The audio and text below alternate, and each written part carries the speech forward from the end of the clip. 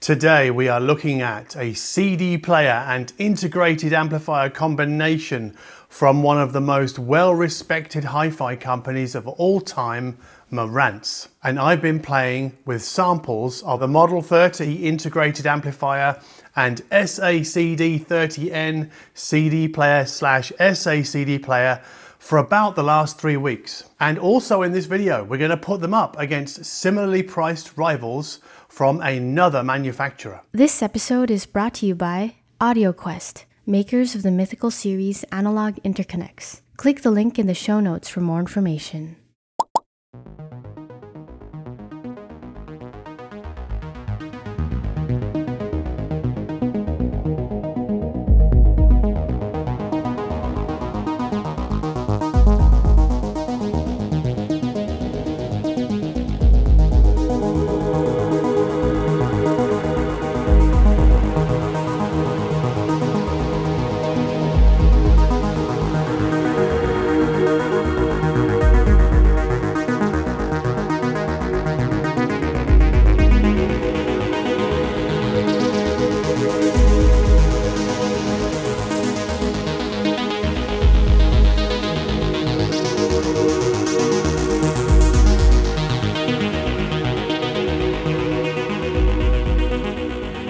Welcome back everybody. Yes, the Model 30 from Marantz is a Class D amplifier that offers a load invariant 100 watts per channel into 8 ohms and 200 watts per channel into 4 ohms. And if we look at the notes on the Model 30, we see that Marantz is making a big deal about it having separate preamplifier and power amplifier sections. And it also features extensive use of Marantz's HDAM or HDAM modules, which favor discrete components over op amps. Now the Model 30 is an all analog amplifier, so there's no DAC, no streamer inside. To add that functionality, we have to bring in the SACD-30N, which plays CDs, of which I own many, and it also plays SACDs, of which I own absolutely none. Is he serious? And the SACD-30N also features Marantz's in-house designed and built CD tray mechanism. And the N in the product name indicates network, which means we can stream over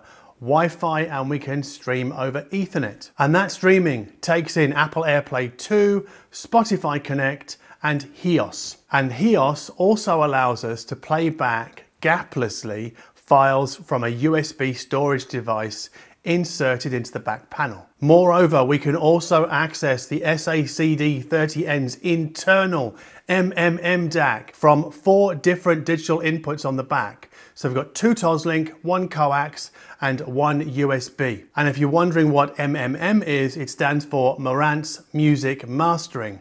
And that's where all incoming signals are upscaled to DSD and then decoded using a circuit that does not involve any single off-the-shelf DAC chip. One minor aesthetic grumble: it's a pity that Marantz and a company of its size and with its resources could not internalize the Wi-Fi aerials basically inside the SACD-30N, as many other manufacturers have done.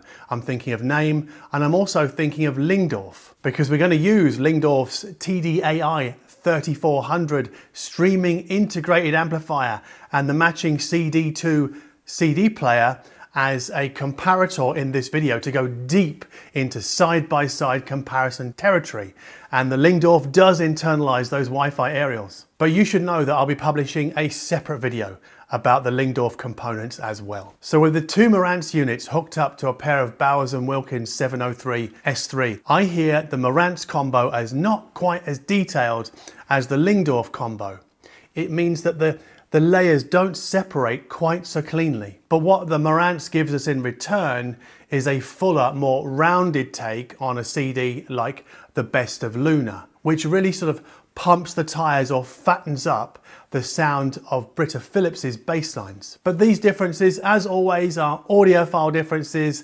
They are this and not this. And these audible differences are also mirrored in the headphone outputs of each combo. So the Lyngdorf amplifier and the Marantz amplifier. In that we get a little bit more magnesium burn up top from the Lyngdorf combo. So essentially from the Lyngdorf 3.5mm socket.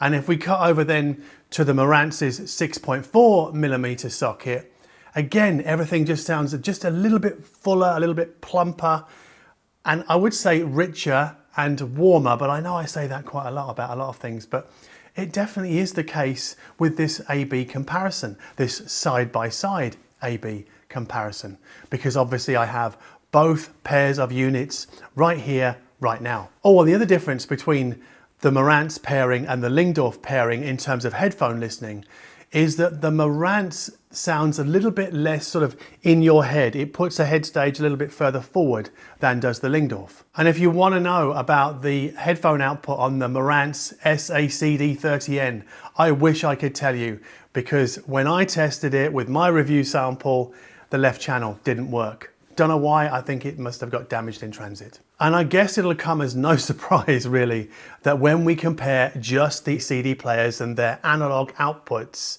we note that basically the Marantz, the SACD 30N, gives us a slightly warmer, slightly fuller, slightly richer presentation than the Lyngdorf CD-2, because obviously I routed them both into the same amplifier. I actually did it with both the Marantz amplifier and the Lyngdorf amplifier and got the same result. It's just that the Lyngdorf is a bit leaner and a bit keener, and the Marantz is, yeah, it's fleshier and fuller, but again, audiophile differences. So if you wanted to know which of the two disc spinners was the more organic sounding, I would say the Marantz SACD 30N. I think its defining quality, a bit like the amplifier, the Model 30, is tonal richness. So on a system level, if we bring them back both together, both CD player and amplifier, both pairings, and try them out with different speakers as I have, I tried them with the Zoosol 6 and obviously the B&W 703 S3. I think that the Marantz pairing is a good match for the Zoosol 6, but an absolutely outstanding match for the Bowers & Wilkins loudspeakers. And that's especially true of brighter recordings like the Soft Boys Next Door Land, because the tweeter on the Bowers & Wilkins speakers can be, it's a little bit insistent sometimes, and the Marantz just stops it from straying or tipping over into what we might call brightness. So we absolutely do not need to reach for the tone controls on the Model 30 amplifier when playing something like Daft Punk's Homework. We don't need any more bass, we don't need to dial it back, and we definitely don't need to adjust the treble. It's like everything is in its right place.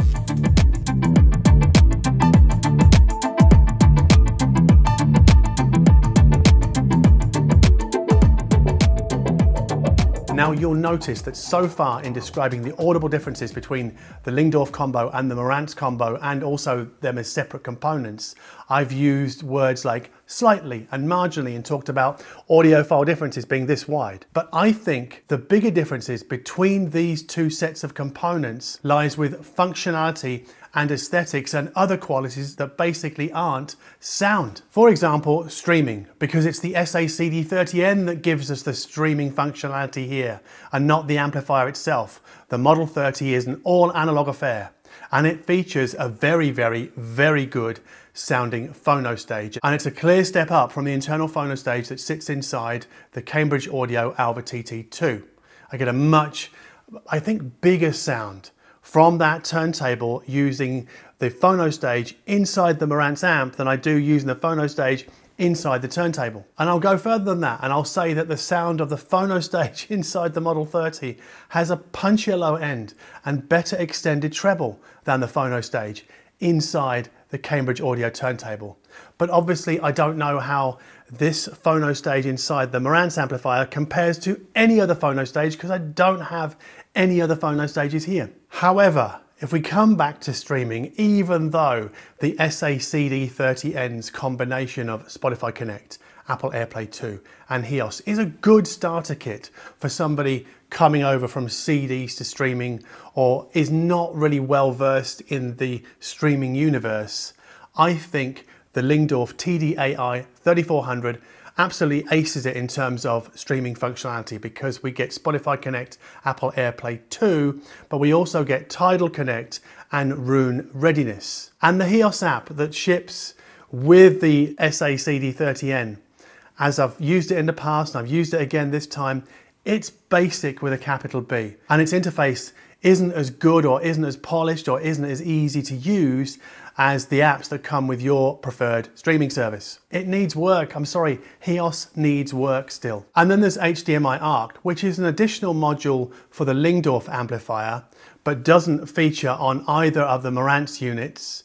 So what I had to do is I had to pull out the Bluesound NODE and then use that as a DDC. So basically HDMI ARC into it and then SPDIF out of it into the Marantz CD player. Shall we talk about knob feel? Because I think the Marantz's, I guess, firmer to turn knobs feel a little bit more satisfying than the more freewheeling nature of the Lyngdorf knobs and buttons, although there are far fewer on the Lyngdorf units than on the Marantz. So I guess if you enjoy turning rotaries, the Marantz is probably going to be the preferred option for you. And also, if you're somebody who likes to feel the weight of components when you unbox them and put them onto your sideboard or into your hi-fi rack, then the Marantz is going to be by far the more satisfying of the two stacks here, because both the SACD30N and the Model 30 amplifier, these are heavy units. They feel substantial. They are exceptionally well made. You really feel like you're getting thousands of dollars worth of gear. However, and I know Marantz have done this in their promo shots, I don't think that the SACD30N stacks as tidily on top of the Model 30 amplifier, especially on a low board, as it sits. Well, it just sits better in a rack. It looks a bit kind of ungainly sat on my Kallax rack. It's just too high. It looks very imposing. And because the CD2 from Lyngdorf is a low profile player, I don't feel that way about the Lyngdorf pairing. So for me, I think the Marantz units, they need a hi-fi rack and each one on its own shelf. But that's a personal thing. And I mentioned a hi-fi rack because I think that it points to who the Marantz SACD player and integrated amplifier are really for, because I think this is for more of an old school hi-fi enthusiast, somebody who's probably still more into physical formats because the phono stage is really good, and obviously the SACD CD player is excellent, and both of them have that sort of warm, full, rich sound. And it's almost as if the streaming it's there, and it's there if you want it, but it isn't the last word in the breadth of functionality that we get from other players, or rather other amplifiers, streaming amplifiers like the Lyngdorf. So I think the Marantz pairing has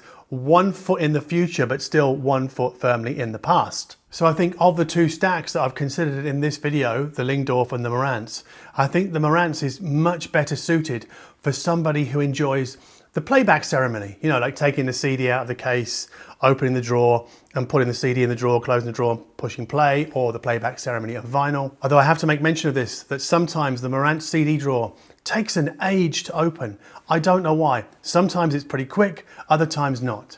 Whereas the Lyngdorf CD drawer is zippy every time. But, and I really don't know how Marantz have done this, but I hear the Model 30 sound as closer to a Class A/B amplifier's rounder, fuller, richer presentation than any Class D amp that I've hitherto heard or hitherto reviewed.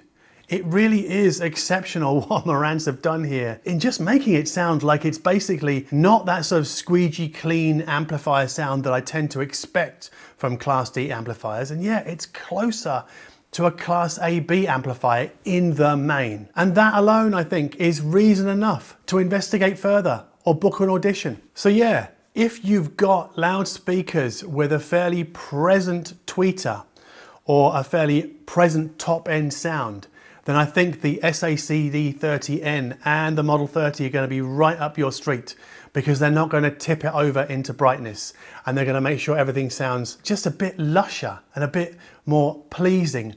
And I guess, and I hate to say this word, and this word does not come from me, I hate this word, you know I hate this word, but really I think these Marantz devices are for somebody who likes to describe their hi-fi as, oh God, musical. Anyway, the M word aside, if you like this video, please consider giving it a like below.